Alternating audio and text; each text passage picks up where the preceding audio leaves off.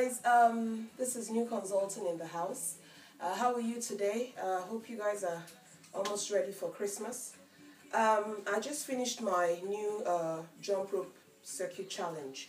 It took me about 25 minutes to do today's one, and I just wanted to share a few stretches with you guys.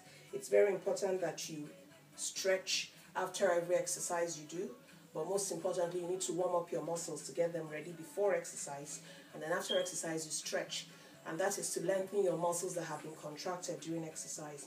Now I'm going to just show you 3 stretches. One is just what you call the hamstring stretch, okay?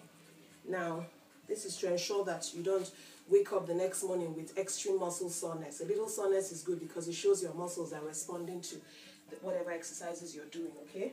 So that's it. Stretch your back leg, lengthen it, and then the front one, and you can put your hand like that on the floor. You feel the stretch in your hamstrings, okay? This is a very good stretch. Whatever stretch you do, hold for 30 seconds minimum, and then you switch legs, okay? 30 seconds. I've done it already. I'm just showing you. And then you have what you call the quad stretch, okay? So if you're not staying, if you can't hold it the way I am, you hold on to something, okay?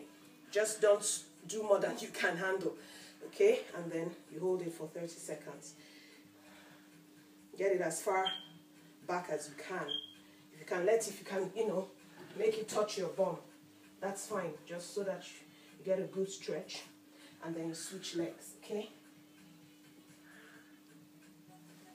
Then the final one that is very good, especially for runners, squat and use your elbows to push into your knees to spread them as far as you can.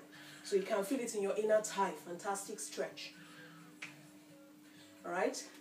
Hold that for 30 seconds or possibly 1 minute, this one.